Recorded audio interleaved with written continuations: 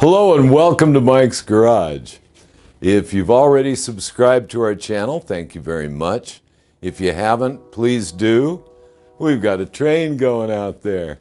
If you haven't subscribed to our channel, please do. And when you do, be sure and tap on the notification bell so you'll be notified each time we put up a new video.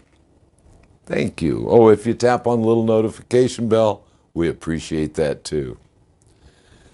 In our last video,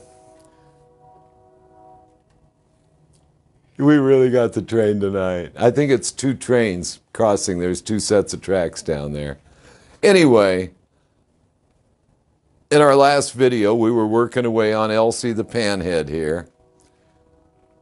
And we still are. And we've been just moving right along. I've been trying to get each little detail, and the details get pretty involved. Every time I take something apart on this thing, I find something else wrong. And I go through all my junk and try to find my very best used parts. But in our last video, we hooked up this clutch pedal, and it works very well. I'm really pleased with it. I'm sure Mike's going to love it.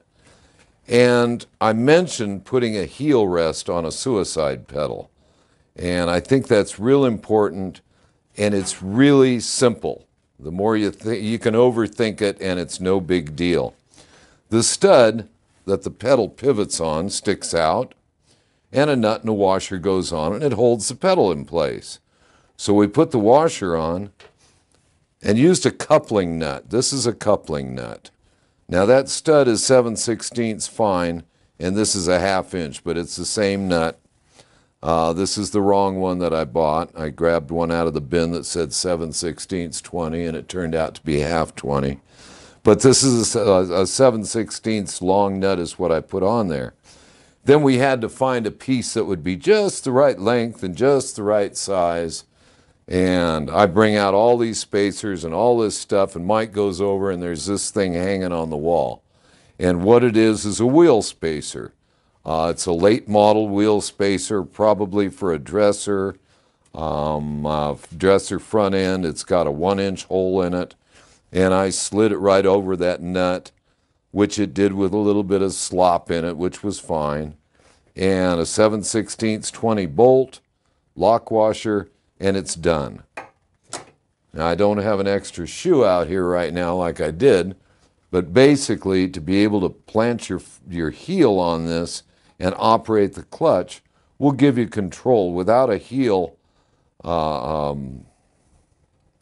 peg, post, whatever you want to call it, heel rest, without that, it's very difficult to operate a suicide pedal like that. But by having a short peg here, just enough to put your heel on, you can still put your foot up here under the pedal and be comfortable. So that's what we've got, and of course it's all adjustable. Mike can adjust it for his own leg and foot and whatever kind of shoe he wants to wear. But there it is. Works well, and I'm really happy with how it came out. But I wanted to show the nut. It's called a coupling nut, and good hardware stores stock these things. You have to have a favorite hardware store. I also put a kickstand on, lubed it all up. This is his old stand. I put another bracket on here that I had that was a little better than his. And proper spring hook here. And all that sort of thing. So that's all done. We can say, all right, we've got that done now. It may require a little adjustment, but it's done. So then I went over to the brake side. Mike had already welded up the pivot stud on this bracket, and so that was done. Now the bushing on the inside of the pedal was wobbling around every which way, so he welded that up. I went through all my parts, and I came up with brake linkage for it. This one's a little dull, but it's actually stainless steel. It will polish. And again, I went through my parts and came up with a brake light switch. Now, before installing a used brake light switch, you get out your ohm meter and you hook it up and make sure that it works. And that one works. It's got all its stock linkage. It's kind of funny the way I did that, but I did it like that because it's a straight pull and it works really well. So I did all that. What else? I've got some nuts here for this thing. That'll be really nice. They're nylock nuts. I'm not trying to make this thing all original looking or anything like that. I'm trying to use things that'll really work. And that's one of the things we did. Now, the other thing with this whole brake setup and all that is part of this, including the brake light switch, because it didn't even have one, we're trying to make it legal so this thing can be registered easily. In other words, all of the required equipment, which includes a brake light. Excuse me. Also includes a horn. So I went through all my stuff and I found a 6-volt horn back there. And there it is. Many years ago, I made a bracket for somebody. This is kind of one of the old chopper things from the day. A lot of people used to put a horn here, or they would put an ignition switch there, or both. Just bolting it on the trans gives it a place to be out of the way. And on a chopper, there usually aren't a whole lot of places to put things. But I dug through my stuff and I came up with this little template that I cut maybe, I don't know, 20, 30 years ago, handed it to Mike, and he made me a really nice horn bracket here. You can buy them. I found them in catalogs. But this one is made exactly to size. It fits on the transmission very nicely. And the horn is out of the way.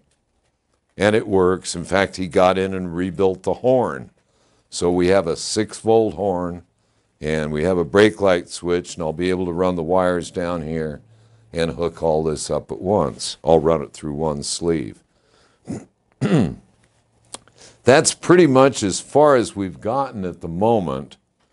I ordered a bunch of parts today, so I just wanted to get a video up to show that we're doing it. We've got this stuff in place, and I ordered a bunch of more clevis pins. I ordered a bag of those. I ordered a 6-volt headlight beam, and I ordered a switch.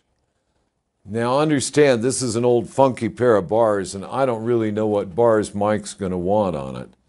So rather than put all the effort into running the wires through the bars and putting switches in and all that sort of thing, I ordered an external switch, which it'll probably be right about here, run the wires down through the top tree and back to the ignition switch. The main idea being it'll be kind of temporary, but it'll be legitimate. It'll be a high beam, low beam switch and a horn button all in one switch that clamps on the outside of the bars. I had to go through all the old catalogs just to find one. But that makes it legal and proper and safe. So we will have a brake light and tail light, high beam and low beam, horn, whatever else we need to be legal. And that'll make it nice. That's really what we're doing. I also ordered a fitting for this carburetor that will enable me to use a neoprene rubber type fuel line, which I think is a whole lot easier than the original steel lines, less likely to leak, and easily replaced, easy to deal with. So we'll be doing that. As soon as that fitting comes in, it's going to take days to get these things that I've ordered. But that's about it. Other than that, all we've got left is wiring and a rear tire, and we'll be ready to fire this thing up. So I just wanted to explain where we're at. Other than that, the starter clutch went out on my shovel head. No big deal. It's a real common thing, but I had to order one. It came in today. I do have it, and maybe we'll do a video on that because in the next couple days I want to get that on and get my road bike back up and flying. But there's a nice new starter clutch. So we'll be putting that on in the next couple days. We've got a big party to go to tomorrow, so it's not going to happen tomorrow. And my road bike is not going with me tomorrow. I'll just have to ride the Panhead, so I will have a great time anyway. It's a big rockabilly thing in Temecula, California, and I love rockabilly, and I guess it's a car and bike show, and we're going to go to that. So that's basically it for now. We'll be back on this thing as soon as those parts come in, and I can get everything wired up, and she'll be ready to fire. So until then, I'll see you out on the road.